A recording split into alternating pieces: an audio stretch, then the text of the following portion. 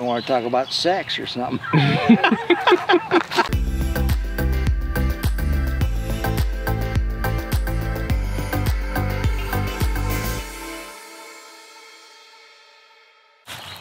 All right. All right. Are we rolling? Yes, we are rolling. Oh my God. Welcome back. This is the video number 3 of the video series about the career of my friend, Dr. Malcolm Sanford.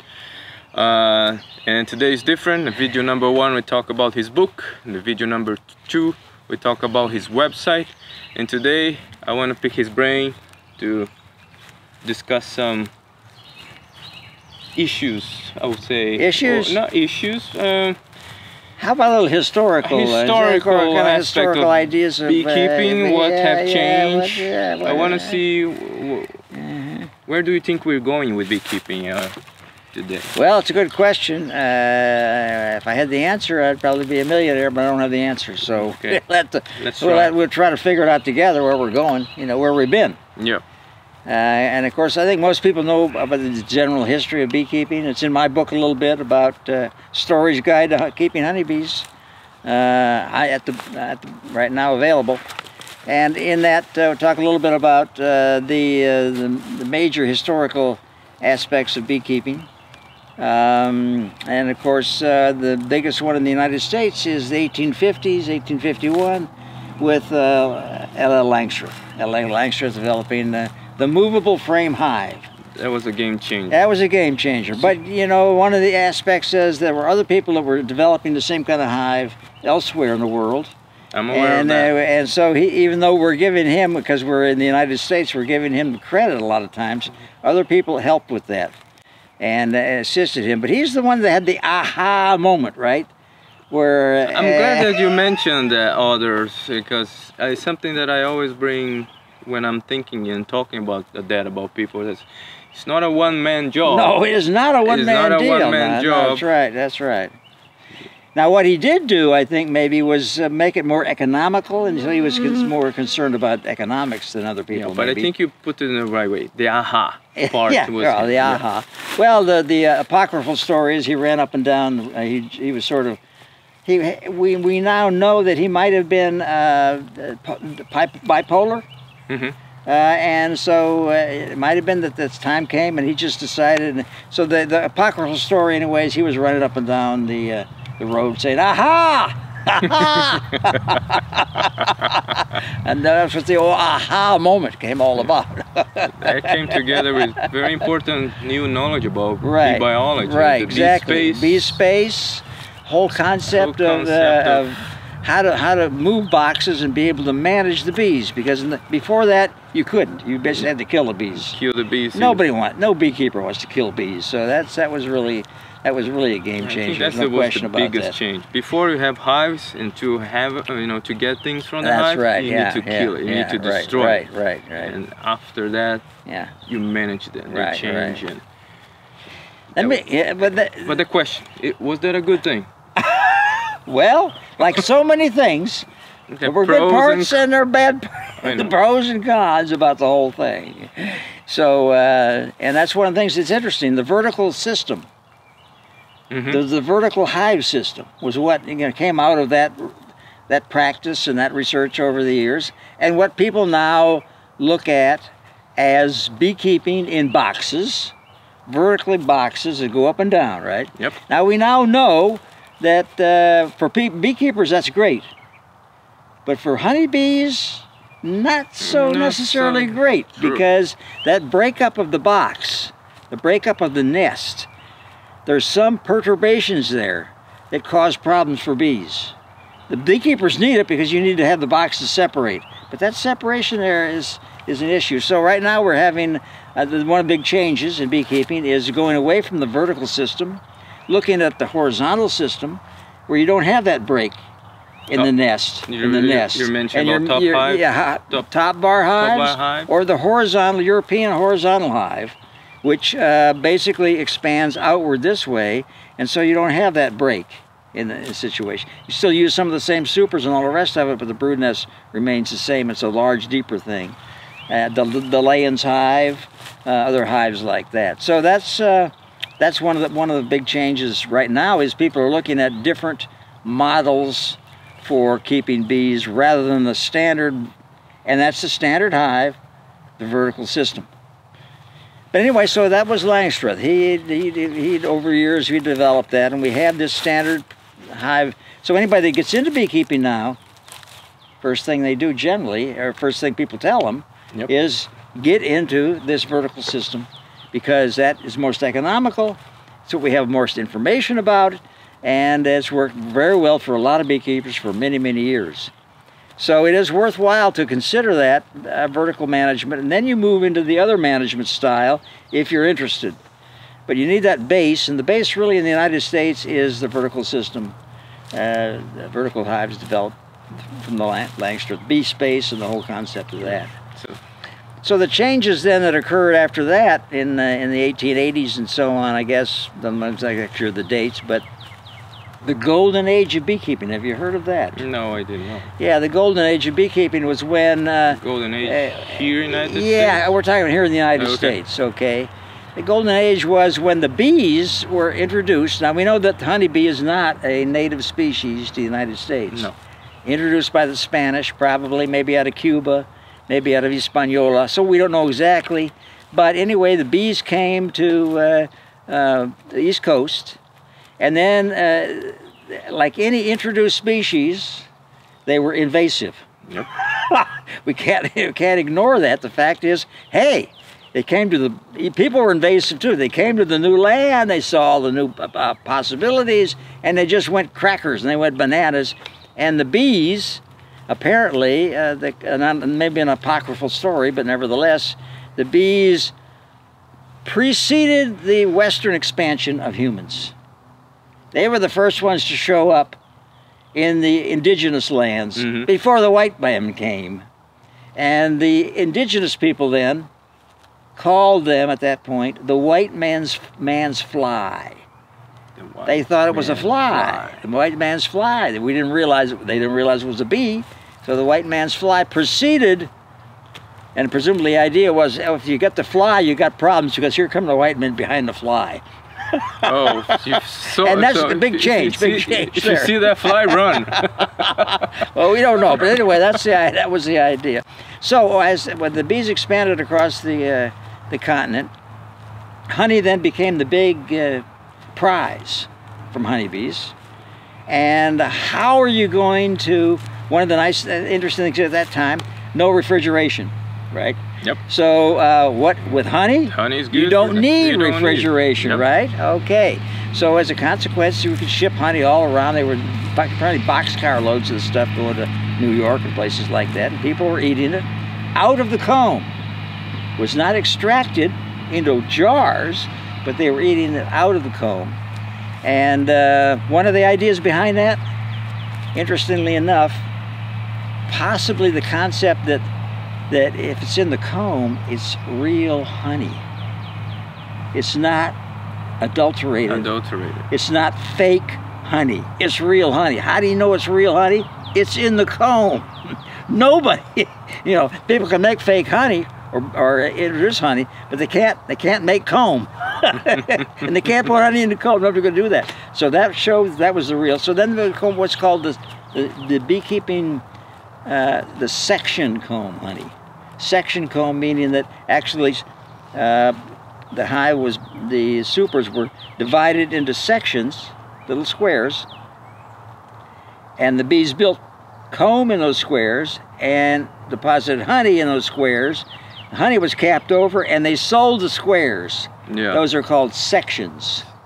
That was in the. That was still a lot of tradition on it. And so you can still find some of that. It's not easy, but you can still find some of that. Turkey, when I was Turkey, yes. Other places will have section honey, and that was a whole art form. The section honey situation, to get a correct, you know, without having, get a nice looking comb, nice presentation, put it in a package, and ship it out the door, right, to people, and they knew it was real. Yep. They didn't have a problem with the idea that it might not be real. So that was the kind of the golden age of honey. And then the extraction came along, taking the honey out of the comb, putting it into jars and selling the liquid. And that was probably the next big change that came along, and because you could tell adulteration for chemical analysis and other reasons and so on. So it wasn't as big a problem as it was previously, where nobody knew it was real honey or not. You know, pretty much now that's most of it's real. Not all of it. There's still a lot going on with that, but that was a big change. So section honey to extracted honey, and then that for a long time that was the thing. Honey was the basic product for beehives until pollination came along. We already talked about that in previous videos about the concept of pollination. And then even part of pollination, which is the almond pollination, which is now occurring in California. So as a consequence, that has been a big shift, and that's the economic driving force now of honeybees. Honeybee keeping is pollination, a little bit of honey. Sure, honey's still important, but the pollination is the major thing. So along with those changes, then those are the changes in how the craft has adapted over the years.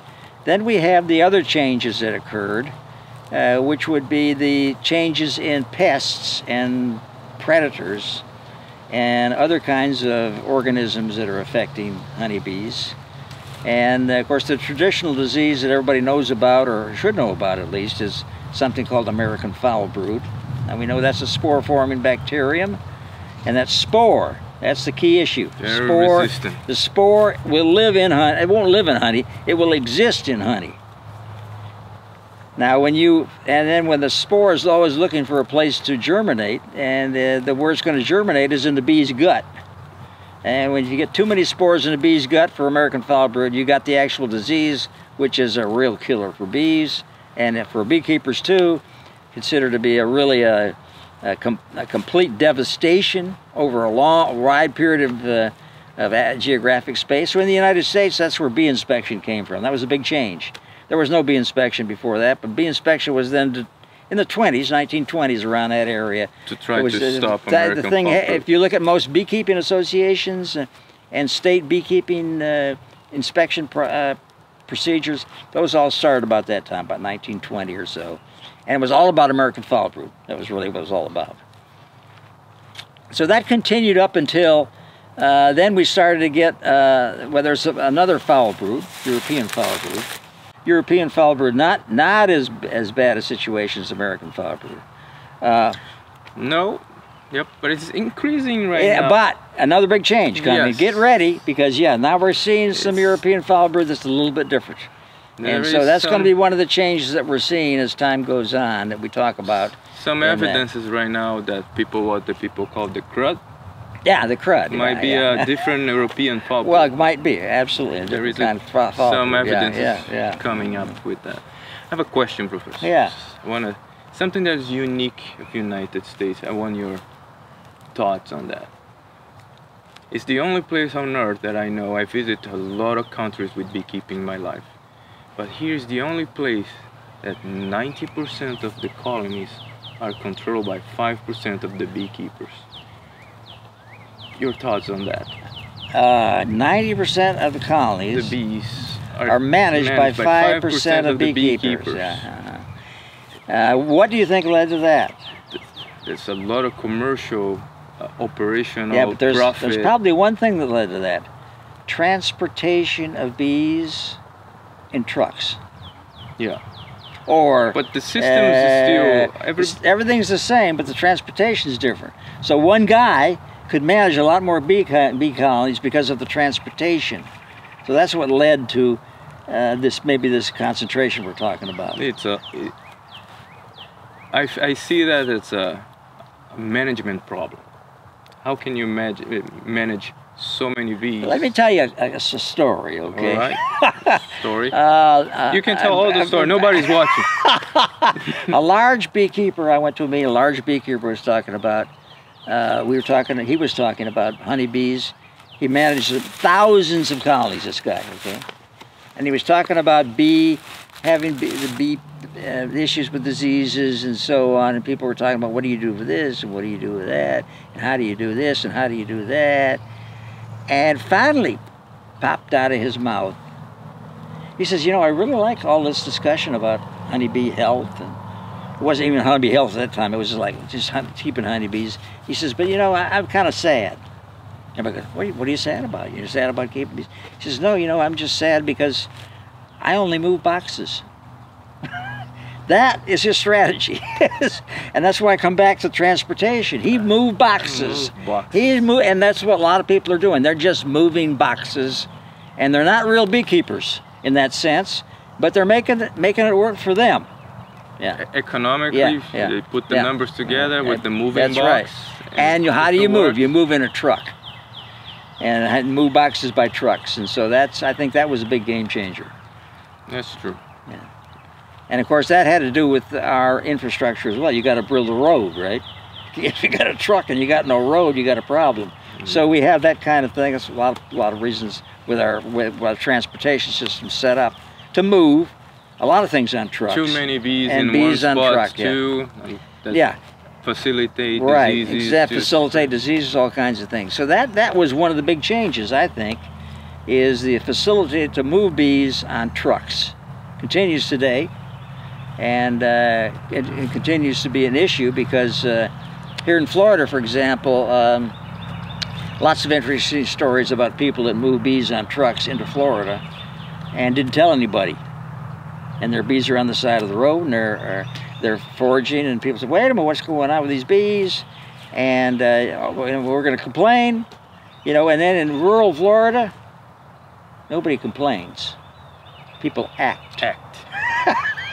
Yeah. So there's another apocryphal story about the Florida Panhandle where you got a lot of rural people, and you know they're a little bit you know they're acting, and so the apocryphal story was a guy called up from South Florida because he moved his bees into the Panhandle. He said, "What about my bees up there? How are they doing?" Guy on the phone says, "You know what? You better come up and pick up your nails." That was all that was left. They burned every colony that guy had, and the nails were the only thing left. With the nails. So yeah, that's the kind of thing that can happen. Yeah. So yeah, I believe that. I'm traveling a lot to the university. The state of Florida, and I have my own stories. Yeah, you have your own stories about it. I have my own stories. Problems with the moving, where we're going here. Well, we don't really know. That's the aspect. So we're looking at kind of, are we going to move more bees or not? We might have reached a point where moving bees is no longer economic. It may no longer make economic sense. There's a lot of new. I don't know when it's going to happen, but we don't know because of all the new technology and stuff. It may be that new hives that can adjust temperature. And if we get an introduced pest, we could talk about the. You have a video about that introduced pest as possible. Tropolilaps clari, Tropolilaps from the Asia. If you get that, there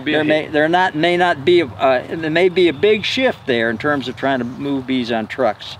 It may not be able to happen. We'll have to wait and see. Yeah, Tropolilaps is going to be a problem. Well, we think it's a problem. We sure don't want anybody introducing the darn thing, but nevertheless, there we are. So, and that's another thing we lead to, is that there's consistent change. So you have the American foul brood, you have the European foul brood, you have Nosema. Now we can talk about Nosema. Nosema shifted. Yep. For years it was Nosema apis.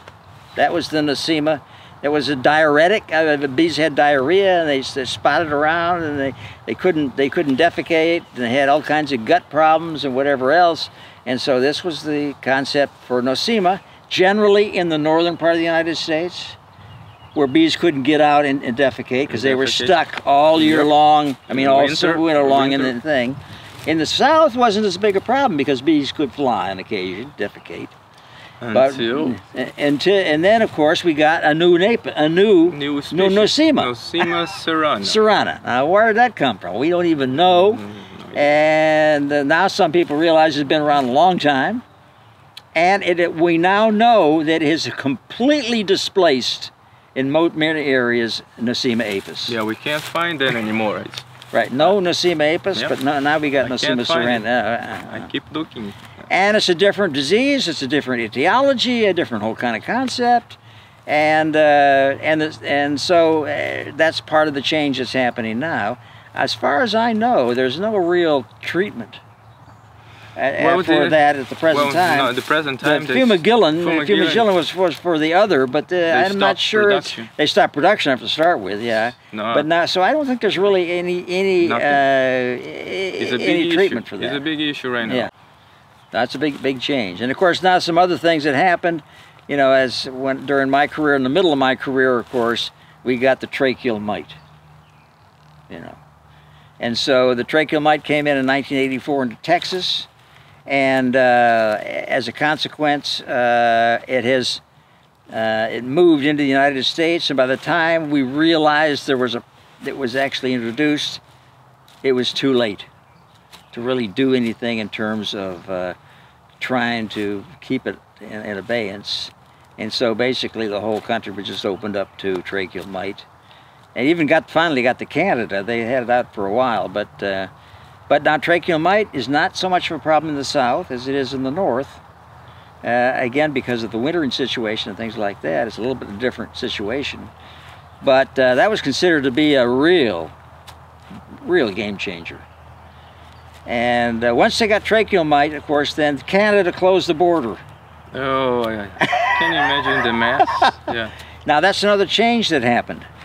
The beekeeping industry People concerned about borders. Well, there's another whole industry of beekeeping, which is the beekeeping of producing queens and package bees. Yeah, and shipping them on trucks. Live animals. Shipping those live animals somewhere else. And the Canadian model, when I got into beekeeping, the Canadian model was clear. It had been like that for years. What happened is the Canadians would have their bees. They would make honey in the summer. Canada makes a lot of honey. Why is that? Well, that's because the days are long. In the high latitudes, you got a very long day. So bees can operate all through a very long day on these crops, and they can make a lot of honey, a tremendous amount of honey. Now, when the fall comes, bees have to drop down, and then you got to manage them, and you got to feed them back, and you got to worry about them, and whatever. Well, the model was, what was the model? Kill them. Kill those bees in the fall in Canada. Well, you can't do that. We won't have any bees in the springtime. Well, guess where you got your bees in the springtime? In the southern part of the United States, where people develop what's known as the package bee industry. And they just ship packages up to Canada, put them in the spring, got their big honey flows, killed them, and they were gone, and then back. Until the tracheal mite, Acarapus woodi, and then the varroa mite, varroa destructor came in. Both of those, those were game changers. And the Canadians said, "Hey, wait a minute! We're closing the border. No more. You can't do this anymore." And the beekeepers said, "Wait a minute! What are we going to do? This We're going to do something." So they started raising their own queens and producing bees and not killing their bees in the fall like they were in the past. And that's been going on now for a long time. And that is the model because the border is still shut. Still? Oh, yeah, it's still shut. That's true. Still shut. Yeah. So these are some big changes that occurred. We still have package bees. Why is that now? Well, now we've got a whole different cadre of beekeepers that are beginning beekeepers. They want package bees. So they're buying package bees from these producers, and so the backyard bee, lots of different reasons, and maybe to produce, create bees for putting them on trucks and shipping them to California, whatever. But anyway, the point is, we still have a package bee industry and a queen industry and apparently any queen that can be produced in the United States will be bought. Yep, there's a there's no question. Hot market. There's a very hot market for bees, queens. Yeah. There is a big demand, and you can't. And that's a little bit different than it was, because in the past they probably had to kind of hunt around to see who's going to buy my queens and so on. You don't have to worry about that. Not anymore. And what that also brings into focus is the genetics. You know, are there, you know, what programs are available for looking at actual genetics for bees and how we know how to manage the genetics. Most packaged bee breeder are not, they're breeding queens from their local stock. From their local habitat? Which they have to have in a way because the habitat works for them at that local stock level. But if you ship them, you know, 300 miles somewhere else, it may not work there. So those bees may not work there, and so that's part of the issue. But if you can sell every queen you have without doing anything extra, I'll sell it to you. Yep. I'll sell that queen to you. Yep. And you'll ask me what? Where'd it come from? I said, I don't care. And I'm probably gonna take it, and something's gonna happen, and I'm gonna make up a story. Yeah, exactly. Oh, something happened here, and then there's new stories come up. And right. And so that's one of the things that's the last little key to be in place for the honeybee as a domestic animal, is actually being able to have some kind of a defined breeding program. We don't have that, except there's one. There's one defined breeding program in the United States. That's the Russian program. The Russian program? The Russian program is the only one. That's right. And so, to me, that's one of the interesting things. There are people that are involved in that Russian program. It has problems, maybe because it's Russian. I don't know. Maybe that's the wrong name. Yeah, we need to change the name. Marketing. Yeah, it's a marketing issue, maybe, you know. And so, you know, maybe we should call them something else, you know. And there are some other names that are possible. But right now, when you call them Russians, some people, well, I'm not going to buy any Russian queens. Forget about it, you know, kind of thing. But it turns out the Russian queens are pretty much in this pretty much tolerant to a good degree to varroa bites, and so it's where some people are really having a good by the way, good treatment with that. Video coming soon about the Russian bees. So another video coming. That's what I do now. That's what you're doing. Well, and a lot of videos, by the way. We could talk about the evolution of videos. And Umberto's. No, I mean really. I mean, there's some stuff going on there that people need to look at if you want to look at this channel. There's a lot of innovative stuff there. And so that's part of shifting too, by the way, this information, how you get your information, whatever else, how you're going to do that. There is a lot of information out there. There's a lot more information than used to be, and some of it's good, but some of it's not. And you have to kind of determine what's going to be your best source and how it's going to operate for you. All right, so what else changed? So many things have changed. Yeah, I think you really wanted me to kind of prognosticate the future, but I'm not going to do that. I'm trying. You would like to have somebody do that. I'm not optimistic in that. You're not? No, I'm not. Well, now wait a minute. That's been the beekeeper's mantra for years, to be optimistic. I'm a rational person. I'm a scientist. Are you saying you're not a beekeeper? Now that's a different thing. Well, that's true.